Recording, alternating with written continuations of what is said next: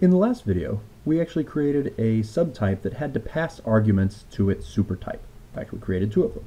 Both the square and the mutable square needed to pass arguments. So square had to pass a width and a height to the rectangle above it.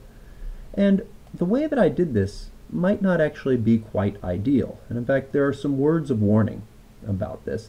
A lot of times when you are passing arguments to the supertype, especially if they are values that will be remembered. So we have a val for the width, we have a val for the height.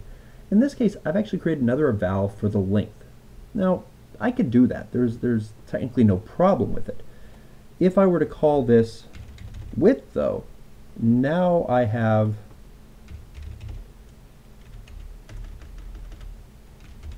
some confusion because square actually now has two widths, the one that it has here locally and the one that it's getting from the rectangle. So you definitely don't want to do that.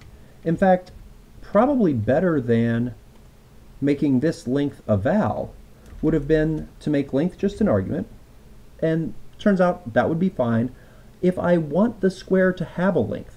Okay, so this square right now does not store a length, but the rectangle stores a width and a height, so that if you get hold of a square like the one we created here, you could get to the square's length through either width or height.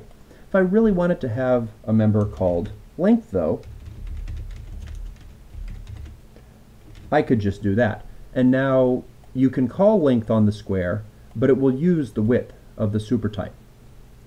As a general rule, a lot of times when you're passing through things to the supertype, whatever that argument is in the subtype probably shouldn't be a val or a var. And the reason is because it's probably a val or a var in the supertype. Now if it's not, well, that changes things. But if it's a val or a var in the supertype, you probably don't need to remember it in the subtype as well. You should do something else.